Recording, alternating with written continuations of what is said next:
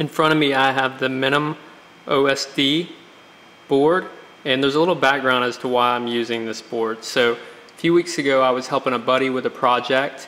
I had my QAV400 in NASA, and he asked me to take the NASA up. We calculated about 300 feet, and as you know, doing that line of sight or even FPV is very difficult to judge your altitude without some sort of on-screen display. So I had this guy sitting around for a while. Now this is actually the version 0.1. It's an outdated version, and I bought it because it was on eBay for like 20 bucks. It came from China, and I should have just stuck with it, or the 3D Robotics version. Let's go ahead and dive into how we set this guy up. You'll notice that there's two sets of pins over here. This is related to powering our camera and getting video from our camera through the board out to our transmitter. And then on this side you see these 6 pins.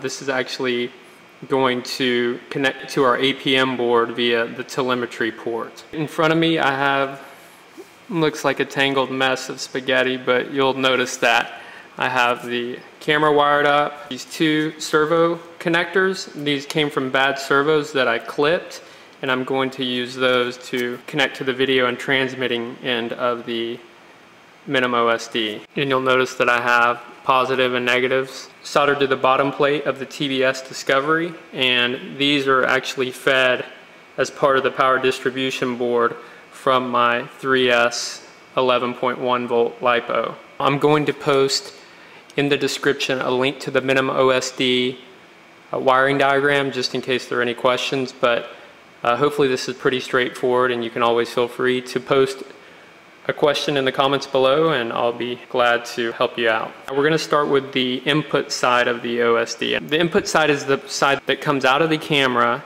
into the MinimOSD and goes to the video transmitter. There are 3 leads. We have our video, our positive, and our negative. And as you can see, our positive and negative are hooked up to the TBS Discovery frame, so they're going to be getting 12 volts. And then on the video signal side of things, that's connected to the yellow cable or the video output on our camera. So looking at that, we want to go ground, 12 volts, and video input from our camera. And if you'll notice, that's going to be this top set of pins right there. So we're going to have ground on the top, plus 12 volts in the middle, and then video in on the bottom. Okay, now our other lead. Same thing here, we have video, which is this orange cable, and it connects to yellow on our transmitter. And then of course we have our red and black, which we're going to feed with plus 12 volts. And that corresponds with our red and our brown.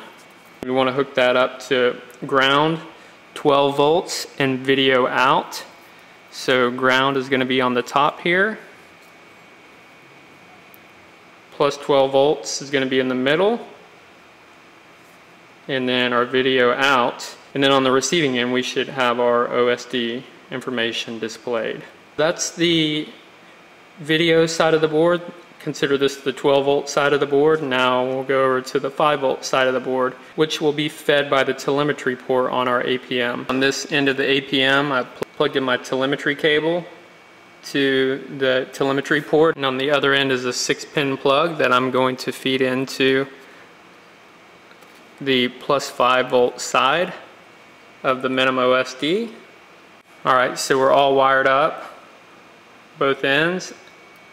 Now let's go ahead and power the TBS with our 3S lipo.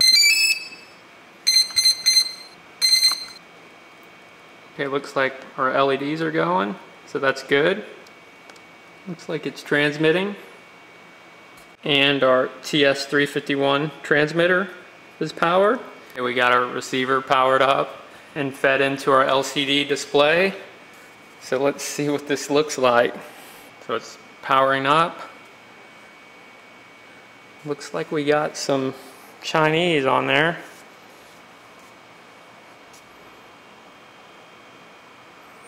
So I'd have to declare hardware success, but looks like we have Chinese character set, which doesn't come as a surprise since this came from China. What I'm going to do next is I'm going to fire up the MinimOSD config software and let's see if we can get the character set issue resolved. One thing to keep in mind when you buy the MinimOSD board, you'll need this FTDI cable. It's a USB cable with this 6-pin connector. It's a programming cable, green at the top and black at the bottom. And now we'll go ahead and connect that to our computer. Okay, now we have our MinimOSD board connected via the FTDI cable, and you'll notice on the MinimOSD site there's a download section. I've gone ahead and downloaded the configuration software as well as the 2.0 firmware. So I'm going to go ahead and run the OSD config.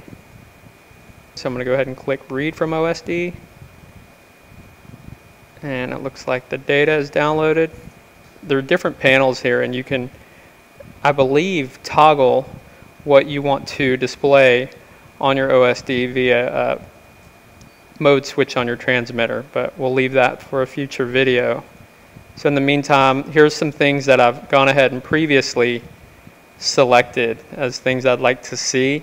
So we'll go ahead and do a firmware update, the firmware that I downloaded earlier. Okay, our firmware update is done. The main problem we had obviously was the character set. So let's go ahead and update the character set. This is a file that comes as part of the download. So I'm going to go ahead and run this. Okay, it appears that that has been uploaded. I'm going to go ahead and save that just to make sure. Okay, done writing panel 1. We're going to disconnect from the computer and go hook up our connections again and see how everything looks. Okay, so updating the character set with just the cable didn't appear to work, and I found the supplier's webpage for this board, and they suggested actually powering both ends, 12 volts on this end and then the 5 volt from USB on this end, and they recommended updating the character set that way. So let's see if that does the trick. If not, I'm out of ideas and no more Chinese parts for me. And it looks like that did the trick. So you can see our OSD. Now I'm indoors, so there's not a whole lot of information. Normally you'd see number of satellites. You can see we're in stabilized mode, time running. You can see the video there. I'm pretty fired up about this. But tip number 1, don't buy parts from China. And tip number 2, if you do, I'm going to show you this with the FPV cam. To change the character set, you need to power both sides of the board. And if you just want to update your OSD display where you position things and items that you want to see, you only need to have the FTDI cable hooked up. And so hopefully I won't be flying blind anymore.